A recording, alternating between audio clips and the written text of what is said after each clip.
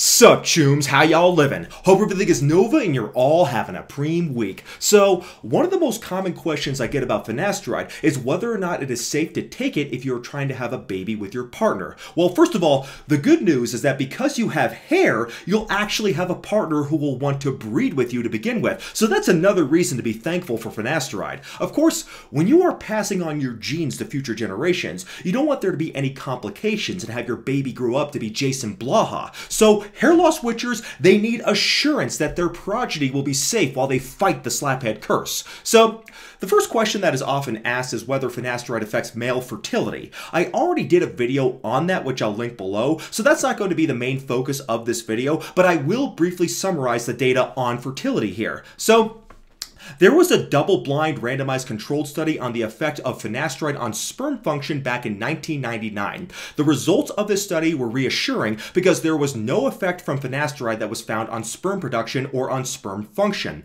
In some of the subjects, there was a small decrease in ejaculate volume and prostate volume that was reversible upon stopping the drug. The decrease in ejaculate volume was only an 11% decrease, but in the placebo group, the ejaculate also decreased by 8%. So the absolute difference in ejaculate volume was only 3%. However, the total number of sperm per each ejaculate did not decrease, so you can't consider this to be some form of birth control. So, sometimes you will hear people complain about how finasteride gives them a reduced ejaculatory volume, but it doesn't really matter because finasteride will not stop your partner from conceiving because even if the semen volume is lower, the sperm count is still about the same. Since that study though, there have been a number of case reports like this one here, which I actually covered in my last video.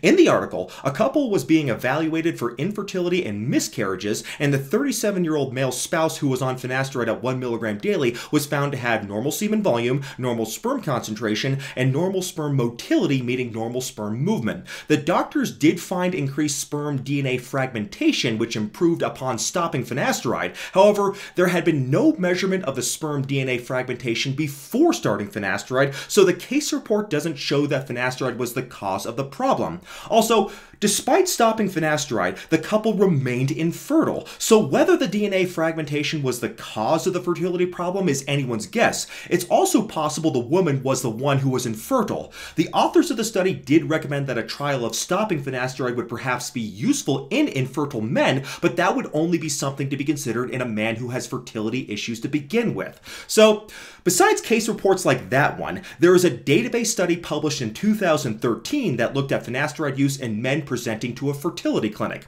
In this study of 4,400 infertile men, only 27, which is just 0.06%, were on finasteride. These men were advised to stop finasteride, and after being off of finasteride for an average of 6 months, they had some improvement in their sperm counts and their sperm motility. However, to put this data into perspective, we are only talking about data on 14 men, and we don't know if there were other treatments going on in these men who, after all, were being seen in a fertility clinic for the treatment of low sperm counts. Also, there is a statistical phenomenon called regression towards the mean. What that means is that if you have an extreme low measurement like in these men, then the next measurement is likely to be closer to the average value, which will be higher.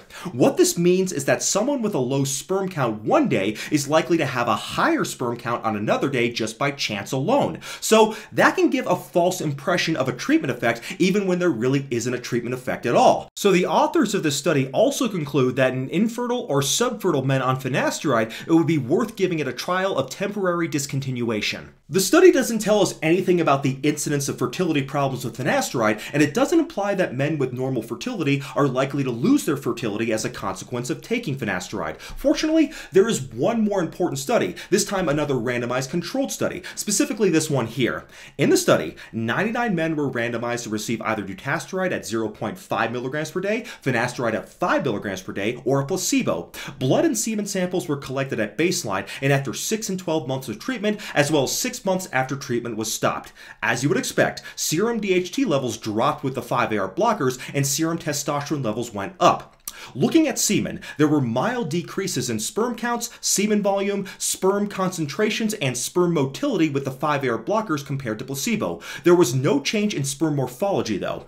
The authors considered much of these changes relatively minor, probably without much impact on fertility. They state, quote, "The impact of these compounds on fertility is unclear, especially because average sperm concentrations decreased only slightly, remaining above 20 million per milliliter in all but 2 subjects, one on dutasteride and one on placebo. A recent study suggested that sperm concentrations greater than 12 million per milliliter are adequate for normal fertility," unquote. The authors concluded that there were mild decreases in semen parameters that were reversible with discontinuing the drug. However, the changes were not large enough to actually affect fertility in the vast majority of cases. They did recommend that in men with low sperm counts to begin with who are taking 5-AR blockers, that it is worth stopping the drugs to temporarily improve fertility if they desire to be fertile. So, why did this randomized trial show somewhat different results than the other one? Well, one possibility is that the study used 5 milligrams of finasteride a day versus the other study that used just 1 milligram per day. So it's not clear that the results apply to the hair loss population that uses just 1 milligram per day, which in the previous study had no effect whatsoever on sperm counts or sperm function. Now, we know that 5 milligrams per day is not superior to 1 milligram per day when it comes to hair loss, and we also know that 5 milligrams per day doesn't suppress more DHT than 1 milligram per day, and I talk about that in my optimal dose of finasteride video link below. Nevertheless, we are talking about 5 times the standard dose of finasteride that is used for the treatment of hair loss, so it is at least theoretically possible that there is some yet to be found mechanistic explanation for the difference in effects on sperm parameters on 5 milligram per day versus 1 milligram per day. It is important to remember, though, that these effects on fertility are all very slight. Even on 5 milligrams of finasteride per day, it is still very, very minor. The only time that fertility would be affected would be if there were already a pre-existing fertility problem to begin with. So, for the vast majority of men, fertility issues while on finasteride is of no concern whatsoever. So, let's switch from questions about fertility to questions about risk to the fetus. Is a man who uses finasteride at any risk of endangering his unborn child? Let's go ahead and find out. First of all, the package insert for finasteride says that women should not use finasteride and that women shouldn't handle crushed or broken finasteride tablets when pregnant or potentially pregnant due to the risk to a male fetus. It's worth mentioning that some women do use finasteride for hair loss and that finasteride is an effective treatment for women who have androgenic alopecia, which, like in men, is the most common cause of hair loss. Finasteride is safe for women just so long as they are taking the precautions against pregnancy or if they can't get pregnant to begin with. I talk about this more in my video on the treatment of hair loss in women, which I'll link below, but the notion that women should never take finasteride is completely absurd because it is assuming that women don't know how to control their own fertility, which is incel black pill rhetoric bullshit. But to be perfectly clear, women who are pregnant or who are trying to get pregnant cannot use finasteride. The reason the tablets are coated is to prevent finasteride from being absorbed through the skin if women touch the tablets, so a woman handling just the tablet is probably okay to do so just so long as it isn't broken. So if you're like me and like to quarter 5 milligram finasteride tablets, then just make sure your partner doesn't touch them. This is the only reason why the tablets are coated at all. It's not to enhance stomach absorption or cause a slow release of the drug or anything like that. That's a pretty common misconception. There is no reduction in the efficacy of finasteride if you cut the pills, and I have a video about that which I'll link below. Anyways, the reason finasteride is bad for male fetuses is because in the uterus, at least, DHT is not a trash hormone. It is actually responsible for the development of the male genitalia in the womb. In the landmark 1974 study on men in the Dominican Republic born with low DHT levels as a result of a 5-AR enzyme deficiency, it was found that the affected male babies were often mistakenly raised as girls. Fortunately for them, when puberty hit, they had normal genital development, showing that in puberty, genital development depends on testosterone levels and not DHT. However, in the uterus, DHT is an essential hormone for male genital development, so clearly women taking finasteride during pregnancy would be at risk to have male babies with abnormalities of their genitalia, and this has been shown in animal research too. For example, this rat study from way back in 1990 was done before even finasteride was approved by the FDA. At the time, it was still undergoing trials and was known by the code name of MK0906. The study found that a dose of 0.1 milligram per kilogram per day of finasteride given to female pregnant rats caused genital abnormalities in some of the baby male rats. At the extremely high dose of 100 milligrams per kilogram per day, 100% of the babies had birth defects. The researchers concluded, quote, The risk assessment based on the induction of hypospadias indicates that the exposure of women of childbearing potential to even relatively low levels of MK0906 should be avoided, unquote. Just to explain this better, hypospadia is an abnormality of the male genitals. It was because of this very research that the warning for women of childbearing age was to avoid finasteride, and that was added to the package insert. So, even though it is clear that women can't take finasteride while pregnant, the big question is, can women have sex with men who are taking finasteride? Is there enough finasteride in the semen to cause birth defects? Well, this question actually has been well researched because we have this study from 1997 done on rhesus monkeys. This is a better study than the rat study because monkeys are more closely related to humans than rats on the evolutionary tree. As a control group, the pregnant female monkeys were given oral finasteride at a dose of 2 milligrams per kilogram per day. This would be the equivalent for an average human of about 100 to 200 milligrams per day. As expected, this dose did cause genital abnormalities in the baby male monkeys. They gave the other group of monkeys intravenous doses of finasteride at doses of 8, 80, or 800 nanograms per day. These doses were more comparable to the amount of finasteride that was found to be present in human semen in men taking finasteride. In fact, the 800 nanogram dose per day was 60 times the semen levels of finasteride in men on 5 milligrams daily, and it was 750 times the semen levels of finasteride in men on 1 milligram of finasteride per day. The levels of finasteride in human semen ranges from less than 0.1 to 10.54 nanograms per milliliter of semen in men chronically on 5 milligrams daily of finasteride, and from less than 0.1 to 1.52 nanograms per milliliter of semen in men on 1 milligram of finasteride per day.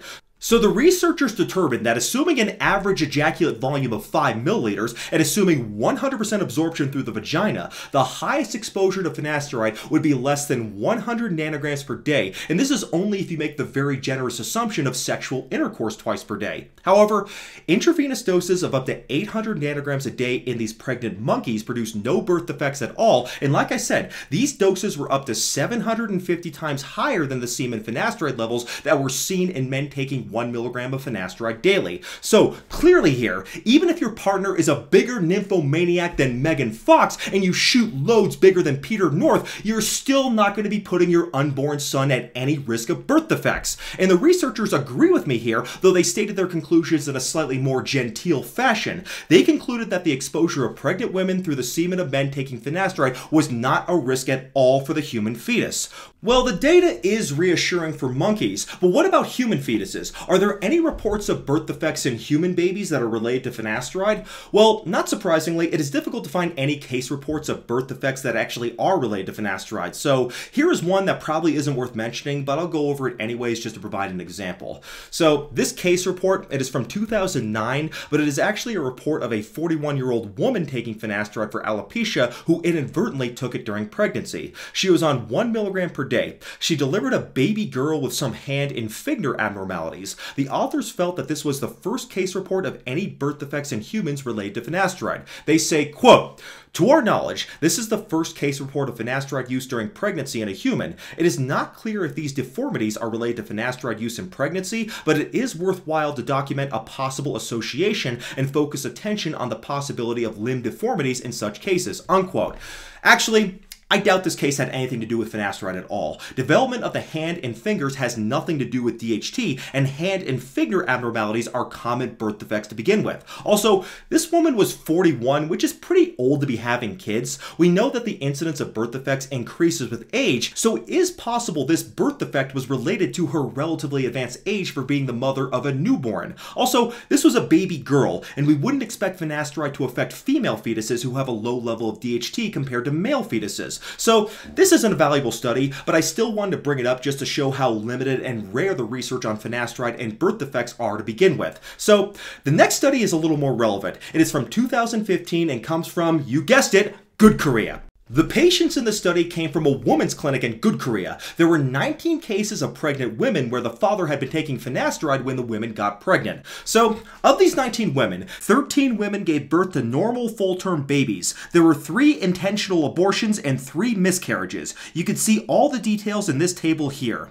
So there were no birth defects in the babies born at full term. Clearly the 3 medical abortions had nothing to do with finasteride. Among the 3 miscarriages though, one woman was taking the drug diazepam, which is rated a class D drug for pregnancy, meaning there is evidence of human fetal risk when pregnant women take the drug. So there were no genital abnormalities or other birth defects in the babies. Whether the spontaneous abortions had anything to do with finasteride is not clear, which the authors admit. They say, quote, "The rate of abortion in our data doesn't necessarily mean that finasteride is a definite cause of early pregnancy loss," unquote. Well, there's one other reassuring case report here. This case is from 2018, and it actually describes a 39-year-old woman who was taking 2.5 milligrams of finasteride daily for alopecia who got pregnant while taking the drug. The pregnancy was unplanned and happened while she was taking birth control pills, which is extremely rare. In addition, the father was also on finasteride. After discovering the pregnancy, the mother stopped finasteride, but she had taken it during the first 5 weeks of pregnancy.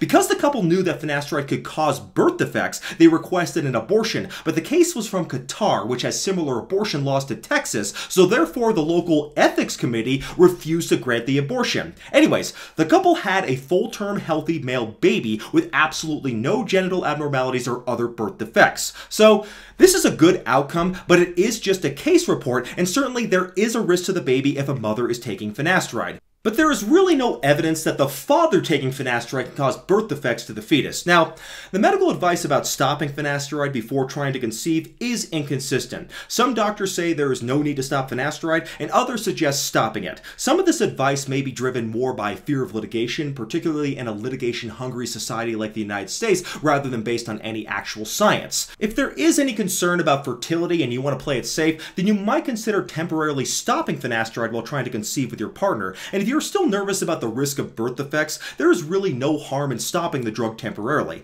The half-life finasteride, it is very short, about 5 to 7 hours, and so it will be out of the blood and out of the semen within just a few days or probably about a week at most. Also, the hair cycle is slow, so stopping the drug for a few months or so really won't cause you to lose any ground that you won't be able to get back and recover once you resume treatment. But generally speaking, you don't need to worry about taking finasteride if you're trying to have a baby with your partner. The only real precaution any man has to take is making sure their partner doesn't handle broken finasteride tablets, but that's only a concern if you split your tablets like I do. If you have fertility problems, then consult with your doctor about whether or not to continue finasteride. But if you don't have fertility problems, taking finasteride won't make you infertile. That is just PFS network propaganda. If you're using finasteride, the trace amount of finasteride in your semen is not going to cause birth defects because, as the research has shown, even if the amount of semen was 750 times higher than it actually is, that's still not enough to cause birth defects. So personally, I don't see any point in stopping finasteride, but if you really want to, you could stop it for a few months while you do the nasty with your partner, and then you can get back on treatment once she has the baby bump. So I hope this puts this whole issue to rest, and I'll be returning shortly with some more hair loss witchery, so stay tuned and God bless. Thank you for watching.